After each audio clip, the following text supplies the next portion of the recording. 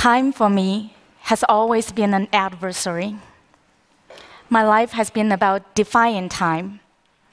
In my work and in my life, I've seen how a moment can squeeze and dilate, and how in the span of a moment, the entire course of a life can change. 3 years ago, I was in China making a documentary film called Hooligan Sparrow. I had been following some of the most courageous women's rights activists in China, led by a woman named Ye Haiyan, also known as Hooligan Sparrow. They staged a public protest against a school principal and a government official who had raped 6 young girls, but at the time the government was covering up the crime. Dissent is effectively banned in China. The government reacted to the protest with an intense wave of harassment, intimidation, arresting the activists, chasing them across the country. I was there with them for every moment, documenting it with my camera, in some cases, a hidden camera. Simply by being present with the activists, I too became a target of the government. The police confiscated my camera. They intimidated and harassed my family and friends. And eventually, 3 national security agents came, and they interrogated me for 5 hours. Ultimately, I talked my way out of the interrogation and made it out to the US. But that moment of the interrogation remains in my mind. In that moment, the hours felt like years. And how I handled it could potentially change my entire life. Moments like that have shaped my perception of time. I'd like to share with you a story from my childhood, when I first became aware of time. I grew up in a small, remote village in China, where the highest education in that village was elementary school. When I was 9, my parents had to send me away to the boarding school in the city. Sending me away was hard on my parents, but for me, it was devastating.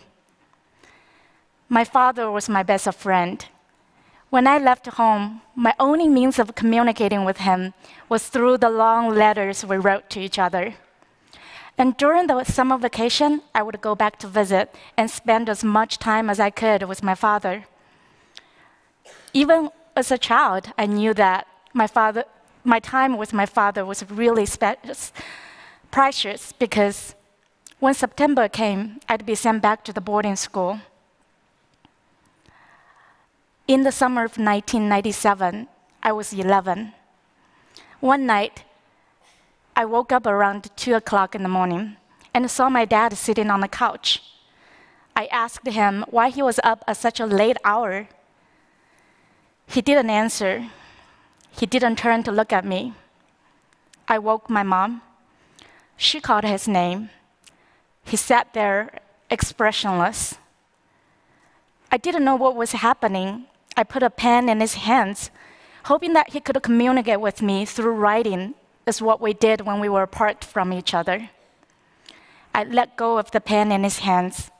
It fell through his fingers and down to the floor. I stood there watching him as my mom ran to find help.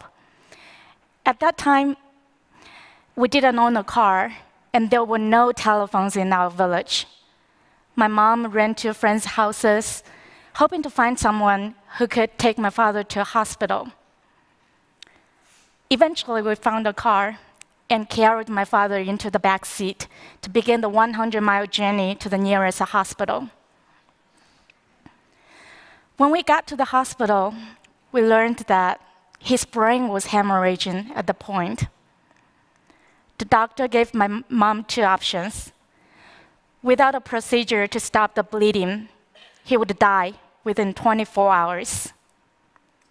Attempt a brain surgery, he might survive, but he might also die during the surgery process because of his history of heart disease. The time to make that decision was really limited. My mom chose to let them operate. The surgery was 8 hours long. I waited at the hospital together with my mom. I could feel the weight of those 8 hours as they slowly passed.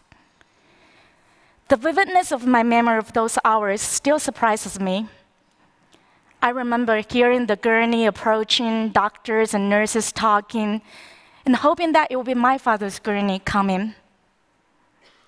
But it never happened. He didn't survive the surgery.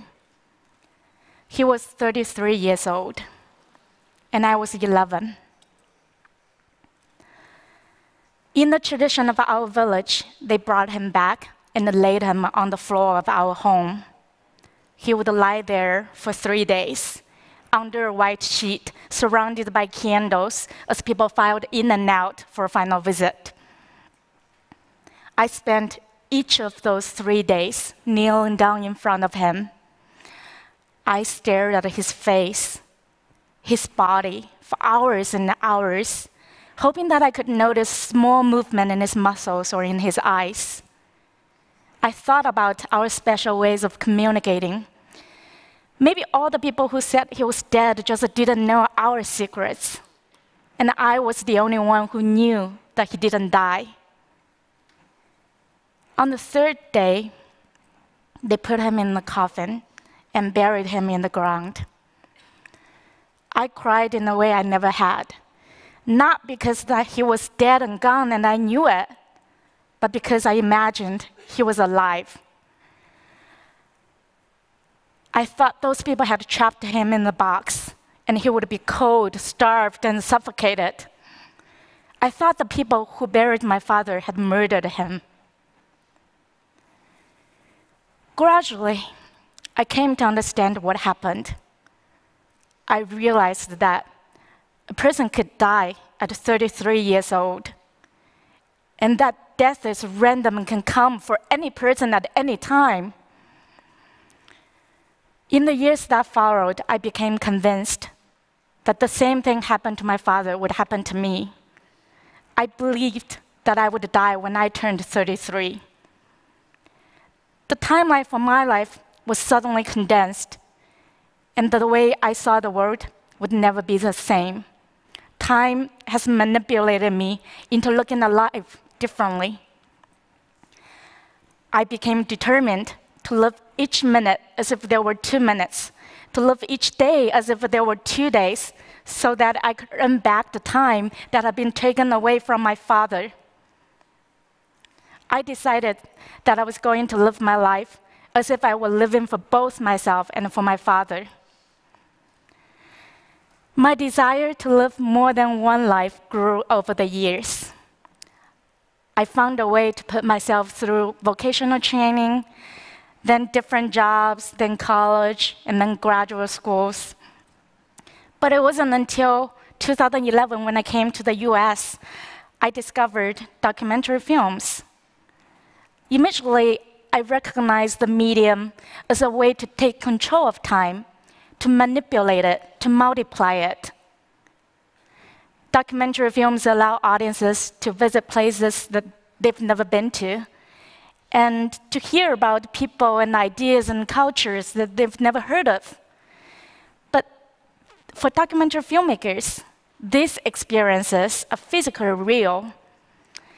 When I'm shooting in the field, I live with my subjects. I get into their minds. When I was making Hooligan Sparrow, I lived with the Chinese human rights activists for 3 months. Together, we went to the protest, and we were forced to flee from one city to another across the country to avoid the police harassment. Their experience became mine, at least to a degree. And on another project, I followed the life of a homeless person on the streets of Florida and lived his lifestyle. I ate out of garbage cans and slept on the sidewalks. In order to bring my subjects' stories to life, I lived their lives, lives that are different from mine. In this way, every time I make a film, the film also makes me. And I'm not spending time, and I'm not working. I'm stealing time, and I'm earning time. documentary filmmakers can also control time during the editing process. We can choose to seize any moment in time to carefully study, and then we can skip days or years or generations forward in an instant before settling on another moment to study. There are tricks that storytellers use to play with time. We can slow it down, we can speed it up, we can flash back, we can flash forward. And when eventually a film is finished, sharing it with an audience is his own experience in time traveling. The audience rides along with the story, traveling through time as naturally as they would travel from one point on a map to another. It's through storytelling that time temporarily loses its grip on us and on our perception of the world. In being a filmmaker, I'm very fortunate to have this extra dimension of choosing any moments in time to study with a subject and then eventually with an audience. I'm grateful for this and for finally finding a way to be in charge of time. Thank you.